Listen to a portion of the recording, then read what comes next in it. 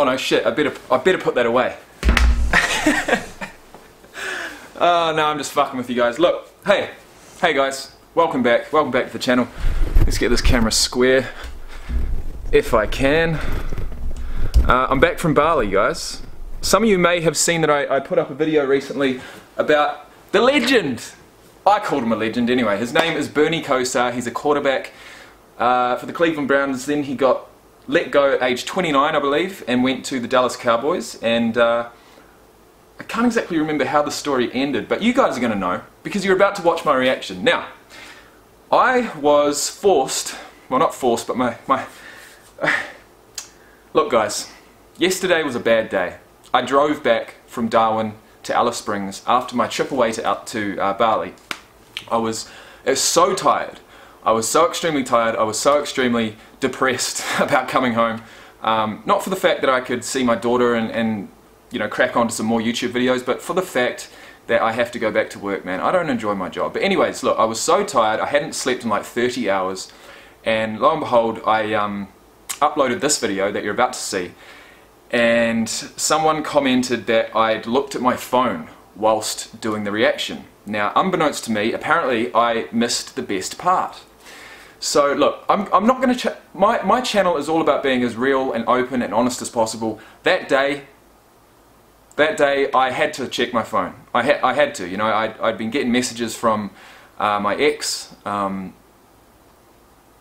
be honest, me even smiling and continuing with the reaction after reading what I did read is a credit to me, I believe. But anyways, yesterday there was some comments saying you missed the best part, why the fuck were you looking at your phone? And then I put up another video after that. You know, I took the criticism, I took the dislikes, I was like, sweet, whatever, I'm going to keep it up there. And the next video, the same guy said, oh, I hope he doesn't look at his phone. I hope he doesn't ruin this reaction. You know, we're giving you so much of our time. It's disrespectful for you to have looked at your phone whilst doing a reaction. And I not only replied to him in my tired as fuck state, I said, shut the fuck up. If you want to say anything, hit me up on Instagram. I told him to shut the fuck up. Then 5 minutes later I thought, nah, I can't do that. Deleted my comment and deleted that Bernie KOSAR video. So this video, this clip is going to be an intro clip to the Bernie KOSAR video. I haven't changed nothing. You can watch it, enjoy it, hopefully. I enjoyed it. I enjoyed him. I love stories like that. I love, you know, I love guys that aren't superstars, but in their hometown or you know, with their particular story in football, they are considered a legend and a hero. And so that's why I said Bernie KOSAR, NFL legend for the Cleveland Browns. Now I hope you enjoy this video. I apologise. I'm not going to watch it back because once I've watched my video, once I've done the video, once I edit it and watch it again, then I post it, I never watch it again because it's just too much. The third time's just too much. So I'm not going to watch it. I don't know the exact part that I did look at my phone, but look guys, don't give me shit. Please hit that like button if you do like it. If you don't like it and you think I'm disrespectful for looking at my phone, I apologise, I sincerely do. And that guy that I told to shut the fuck up, he messaged me on Instagram and we had it out at each other. Oh my god, I've never done that before, but it felt good for me because I was so tired and I was just like, man, I'm just gonna fucking let rip here, and that's what I did. But this morning, he came back to me and he said, look, I apologise. And I said, mate, I apologise too. Because I'd slept 14 hours last night, guys. So I hope you enjoy the video. I'm here back in Alice Springs. There's plenty more content to come. I've probably got like 13 videos saved, ready to publish now, so I'm going to put up 2 a day as per usual. I really hope you enjoy. This is Bernie KOSAR, my reaction to him. Regardless of what the reaction looks like, I came out of that really respecting him. I like him as a player and a person, and you know, if I do make it to Cleveland, hopefully I can meet the guy. So enjoy. Once again, I'm sorry, and I'll tell you what, I will make it. I don't, and the thing that pissed me off the most is the fact that I don't think I've ever looked at my phone for an extended period of time whilst doing a reaction before, and over 300 reactions, guys. So that was the first time someone called me out for it, and you know what, I will never do it again. So enjoy, have a great day. This is the legend Bernie KOSAR, my reaction. Peace out, everybody. Alright everybody, what is going on? Welcome back to another video. Today's video, we're going to look at a guy, Bernie KOSAR. and I have no idea why. But I have been recommended him multiple times. It's a name that's just come to my head. I've just been sitting here doing a few rugby reactions, and you know what? The next one that's on my mind is Bernie KOSAR. And there's two interviews, or there's two videos that I want to watch. Bernie's Journey and Bernie KOSAR interview. So the first one we're going to go is Bernie's Journey. And that rhymes. So let's get into it. The quicker you're here, the faster you go. That's why where I come from, the only thing we know is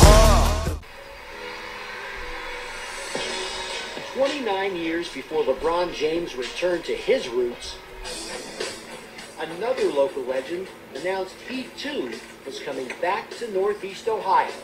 It's a question, I think, of me. Look at the singlet. Just wanting to go home. And just like James, Bernie KOSAR also won it all in Miami as quarterback at the U.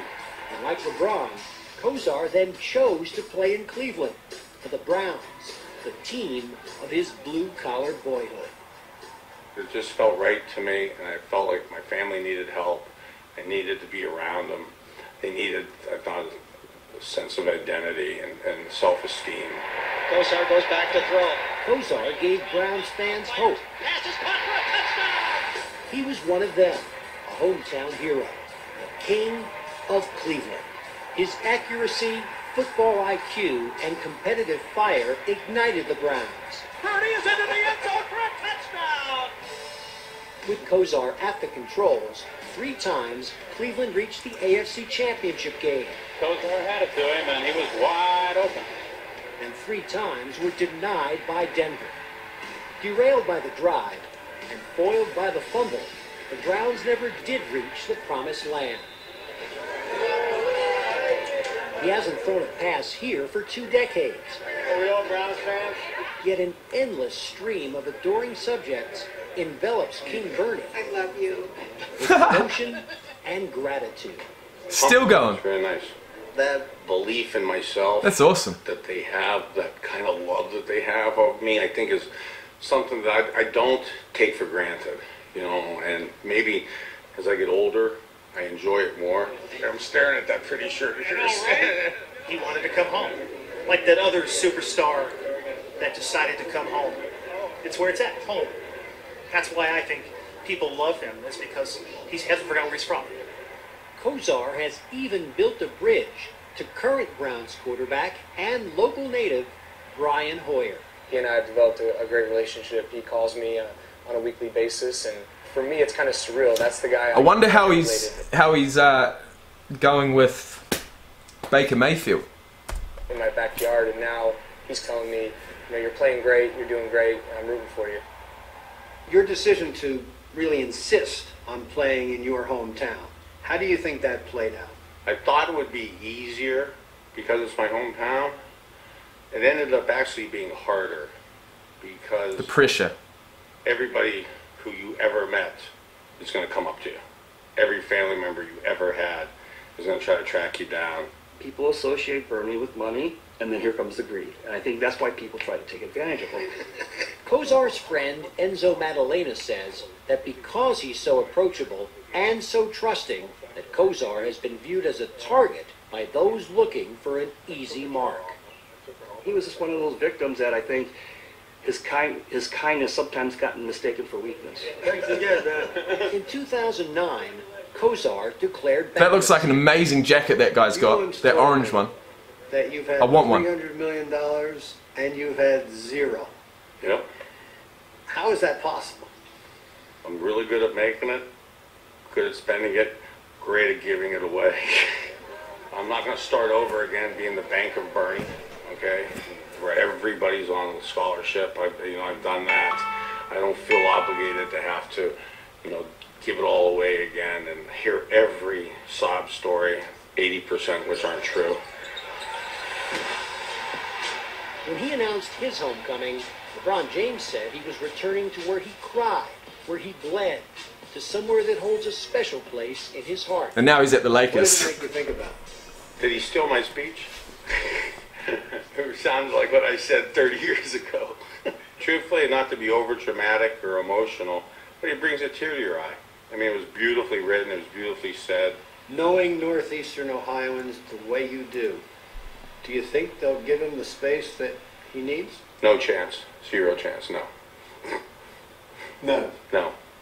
I'm not saying he can't do it because he's the best, but they're not going to give him space. They're going to crush him with. Right. We've got to hear about that money situation. I don't know if that's the reason why someone wanted me to look at him or not, but former American football quarterback, played for the Browns from 85 to 93, then finished his career with the Cowboys and Dolphins. With the Cowboys, he won Super Bowl 43. No, 33? 28? 28. Beating the Buffalo Bills. He has even been referenced in several books. Played college football at the University of Miami. And I want to know, post-retirement. Since retiring from football in the 96 season, he's been involved in several ventures. There has been talk of KOSAR taking the head coaching job at the University of Miami. He acknowledged that he considered taking the job before it was ultimately offered to Randy Shannon. In 2001, KOSAR purchased the Florida Panthers NHL team, along with pharmaceutical businessman Alan Cohen. Holy shit. KOSAR also purchased a minority share in the Arena Football League's Las Vegas Gladiators in 2007 and announced that the team would move to Cleveland and play under the name Cleveland Gladiators. On October 16, 2007, he was named the team president and CEO of the franchise. The Gladiators finished the 2008 regular season 9-7, earning them a playoff berth. On October 17, 2009, he was hired as a consultant for the Cleveland Browns. Following the 2009 recession, KOSAR and his businesses declared bankruptcy on June 19, 2009. Although the initial bankruptcy filing was a Chapter 11 restructuring, the US Bankruptcy Court in Fort Lauderdale ordered the proceeding changed to a Chapter 7 liquidation, which is process of liquidation. Chapter 11 is what? Under the reconstruction, KOSAR's filing proposed protecting his NFL pension. It is unclear at the time if he was able to retain the pension. What do you get for a pension? In September 2010, the trustees of Auburn Township indicated that the township was considering purchasing the land in foreclosure.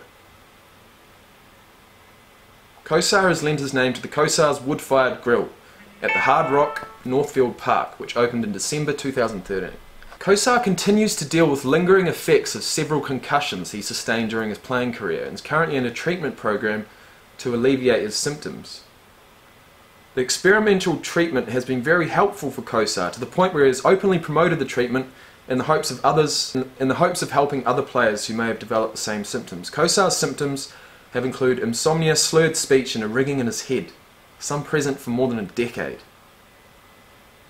And there's a little bit more there. Fucking hell, man. 6'5". Fuck, he's tall. They're all tall, eh? Anyways, guys, this is the video I really wanted to watch. Bernie KOSAR interview. I know a little bit of history now. Let's do it. Boomer, we're doing a piece about slow quarterbacks. Who's the slowest you ever saw? Bernie KOSAR. What? Easy, done. Oh, Bernie. Okay, I didn't hear about that before. So he was he wasn't the fastest. He wasn't the fastest quarterback of all time, but it's okay. KOSAR. Athleticism was not his long suit. He was like 6'6", 225 pounds. He looked like a praying mantis out there. I mean, he was like all over the place. I'm telling you, I would stand on the sideline. He would stand in this cockeyed stance. Had the worst stance. He looked like a ugly duckling. And I'd be going, how is this guy? How does he move? I always thought the guy was going to fall down in his back pedal as he came away from center. He always looked like he was one step away from losing. Well, he did there. Basically. If the NFL... Holy shit, he is tall. Wow. KOSAR wouldn't have gotten any. No, you got a touchdown. I want to read you something. Well done. Jim Murray used to write for the LA Times. He described you this way. KOSAR doesn't throw the ball. He just lets go of it like a guy losing a bar of soap in the shower. It looks more like a complicated fumble than a pass. Is that a fair description? Well, I'm not sure if it's fair, but again, I'm not I wasn't mechanically, again, the best quarterback. But in the heat of the battle, you can't be thinking about mechanics. The ball's just got to come out the way it naturally comes out.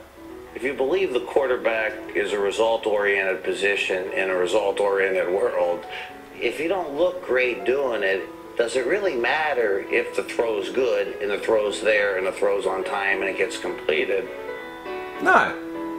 Of course not. It's hard to argue with a guy who once threw 308 consecutive passes without a single interception. KOSAR might not have looked like a natural, but like he says, does it really matter? KOSAR in trouble. Rolling right. Throws on the run. Touchdown, Brown! What a throw! An unbelievable throw by KOSAR. Big girlfriend underneath it. We covered a celebrity golf tournament that Jim Kelly put on, and he had a competition with a bunch of quarterbacks, and I think you were all trying to throw through a tire. Yeah. Nobody could throw through the tire. You took it, put it right through. Well, again, that's why I feel blessed early in my career for coaches not switching my style. Early in his career, there wasn't much reason to switch his style. As a 19-year-old freshman, KOSAR led the University of Miami to its first national championship. Even then, he was the master of the unorthodox, leaving sunny South Florida 2 years early and manipulating the NFL draft so he could go home to play in Cleveland. If you go back to the 1980s, and you look at the city of Cleveland, $100 million in debt, one of the highest crime rates in the United States. The Cayuga River is on fire. Cuyahoga. So all these bad things are happening, and yet that's where you decide you want to play. You grow up a Browns fan, you grow up in northeastern Ohio, you grow up in Municipal Stadium. And I forgot to say, Municipal Stadium is one of the biggest crap holes in NFL history. It depends on your perspective as to how you're looking at it. Now, I personally like the green spray-painted mud that they called grass. I always try to take a negative and turn it into a positive. I don't like to dwell on the bad things, and I don't like to feel sorry for myself. I don't like excuses for failure. Bernie made a career out of turning negatives into positives. He definitely like spins it out the side of his... saw the immobile KOSAR as an easy target to blitz. KOSAR saw... I guess it means he can get it around people. As an easy target to pick apart. When they were blitzing, instead of playing it safe, that was my chance to go for a home run and score a touchdown. So when I saw the all-out blitz coming, no matter when it was, where it was, I was taking a shot. KOSAR's wacky throwing motion actually threw off defenses trying to figure out where the ball was going. Nobody in the history of football looked so far opposite of where the ball was going. I was at Houston Oilers coaching again. That's right. He's looking that way. It's going to come out that way. You know how people say, watch the quarterback? That's great, man. Watch Bernie. If I was Bernie's wife, I'd be worried. Because he could be looking one way and doing something else. Yeah. The ball's coming out of his hands, and I'm saying, no, Bernie, no, Bernie. Great throw, Bernie. I thought he'd throw the That's exactly what you'd think. Don't throw it that way, don't throw it that... Oh, he's not throwing it that way. It's okay. That's really the reason that he was so very effective. KOSAR became the first quarterback to lead his team to the playoffs in each of his first 5 seasons since Otto Graham did it in the 1950s. Talk about turning negatives into positives. By the late 80s, bang off the left, was hotter than South Beach, and truck him up. Was the toast of his hometown. He was the typical guy that the city would fall in love with. Not John Elway, not a great athlete, but smart, hardworking, courageous, maximizing his ability. There were songs on the radio, Bernie, Bernie, how you can throw, Bernie, Bernie, Super Bowl. Poems were being sent into the papers. The city went nuts. The only thing that drove Cleveland more You would have loved him, I would have. Was the sight of John Elway. 3 times the Browns met the Broncos in the AFC Championship game. All 3 times the Broncos prevailed. And while we always remember Elway's last-minute drive and Ernest Biner's last-second fumble, it's easy to forget that Bernie had put his team in position to win. I love that throw, man. I really do. You can't suffer tragic defeat Sick. unless you reach the doorstep of victory. To me, he's Charlie Brown, and the football always gets pulled away by Lucy just as he's about to kick it. You know, that's his lot in life, and he doesn't get the Elway ending. He gets the Bernie KOSAR ending, and, you know, he gets to be happy with that. But good grief. KOSAR kept trying to write a different ending, often to the chagrin of his own coaches. Now, I have some principles that I believe in offensively that sometimes butted heads with coaches. I believe in offensive offense. And that may seem stupid, you know, but when you sometimes have defensive coaches who play defensive offense, it starts making more sense. It never made sense to Bill Belichick, the defensive guru. Look at him! Cleveland's head coach in '91. Holy fuck! He was new to offense back then. He's got brown hair. We both always had a mutual respect for each other. We just had different philosophies at the time as to how to be productive. Can you remember your last pass as a Cleveland Brown? Yeah, pretty vividly. We were playing Denver, ironically, and they had two very aggressive safeties. So these guys tended to squat and sit, and I told Michael Jackson, I kind of drew it in our Steve Atwater, I've done him. Down about 16 yards. Now you were doing this in the huddle? In the huddle, kind of, yeah. Went about 16 yards, and then cut in like a square end, and I'll pump it, and then just run right past them. Belichick wasn't the kind of coach who wanted his quarterback drawing up plays in the mud, even when they worked exactly as planned. It's that ironic that it, you know, turned out being my last pass, you know, as a Brown in Cleveland Stadium. But again, I don't look at it, I never looked at it as being insubordinate, and it wasn't with a malicious intent. But Belichick had seen enough. See ya. With his team in first place, he cut his starting quarterback in the middle of the season. Bill Belichick, eh? You were 29 years old, right? Yeah, you were still at your peak. And if I remember, the reason said that you had diminished skills. Well, now, everyone, you know, who's entitled to their own opinion. You know, unfortunately, but that could have been your opinion. Well, I didn't think so, but I mean, I'm biased. I like me. What happened, happened.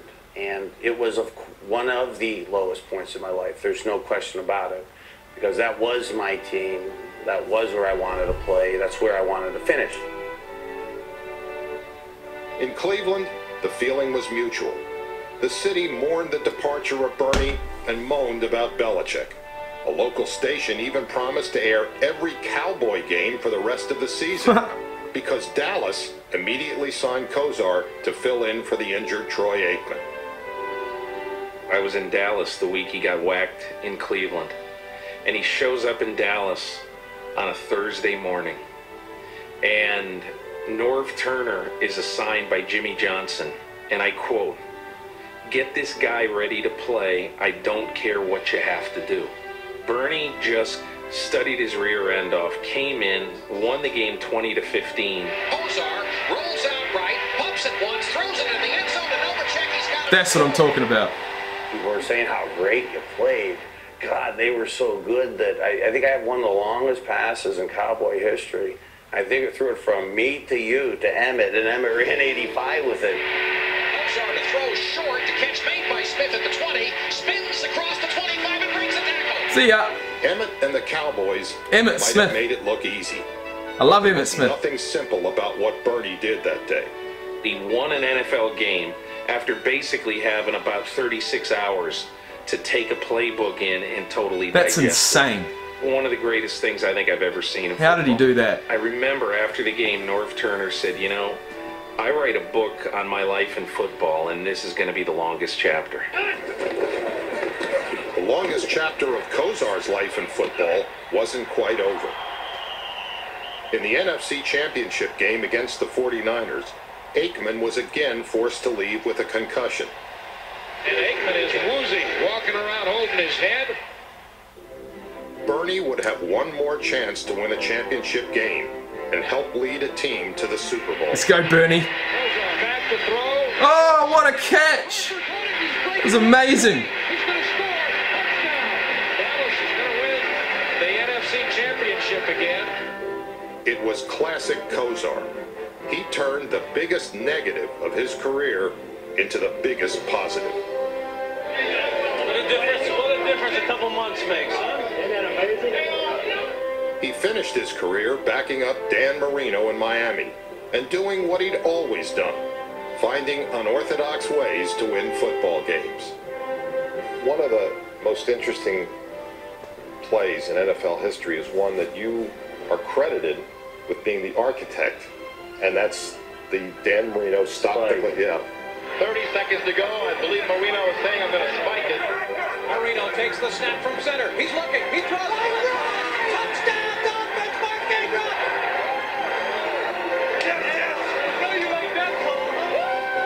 That was something that me and Gary Danielson came up with back in the mid-'80s and just kind of carried with me. This goes back to, again, what are your gifts that God's give you and what are your limitations? What could you do and what can't you do? And I had to take advantage mentally of every situation that I could take advantage of because I couldn't run like Donovan McNabb could run right now. Find a way, somehow, some way, find a way to get it done. That's kind of the way I looked at playing quarterback. Like my motion, albeit a little unorthodox, the results are what I thought mattered. Exactly. However, whatever, just get it done. The clock play was the perfect finale for a player whose value couldn't be measured by a stopwatch, proving once more that appearances can be deceiving. Just ask the guy who drafted Bernie KOSAR. You know what? I don't know what his 40 time was. I don't want to know what his 40 time. I didn't want to know what his 40 time was then. Gil Brandt said he knew one time. I said, don't tell me. I'm sure it was slow, but he won a lot of football games.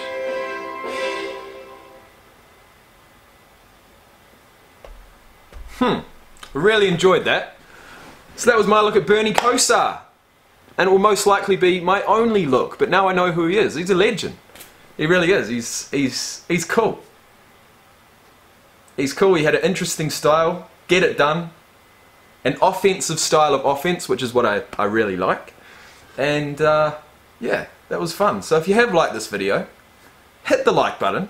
If you want to subscribe, do that too. And I'll see you guys back here for another one very soon. I don't know what, I don't know when, I don't know where, I don't know who, I don't know how! But I'll be back. So I'll see you then. Peace.